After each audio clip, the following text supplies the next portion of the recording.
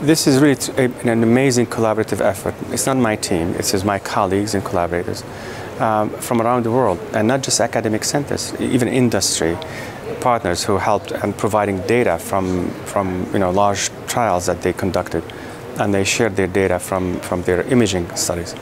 So it's really one of the first true data-driven response criteria in oncology. I would say large-scale data-driven response criteria in oncology.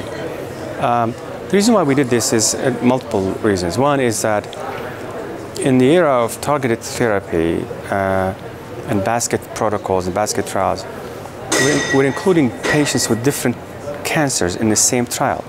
So you can have a lymphoma or breast cancer or lung cancer. They're all can be eligible for treatment with a PI3 kinase inhibitor or whatever. Yeah?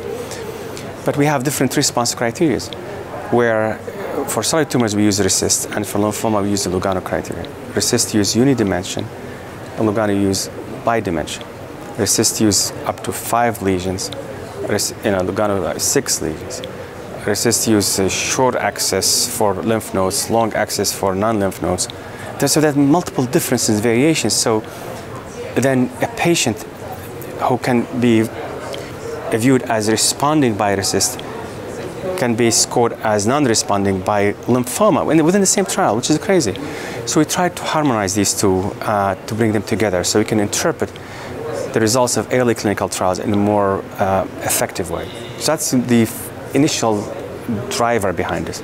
So we simplified the Lugano criteria, going from bidimension to unidimension, simplified the measurement from like the short axis to long axis, which is easier, more producible, data-driven. And we, again, based on data, reduced the number of target lesions required to do the assessment from 6 to 3. And I think this is, in my opinion, a major advancement in the field. It's not perfect. It will never be perfect. So there's need for collecting more data and further revise it and refine it. But I think it's further a step forward to improve the interpretation of clinical trials.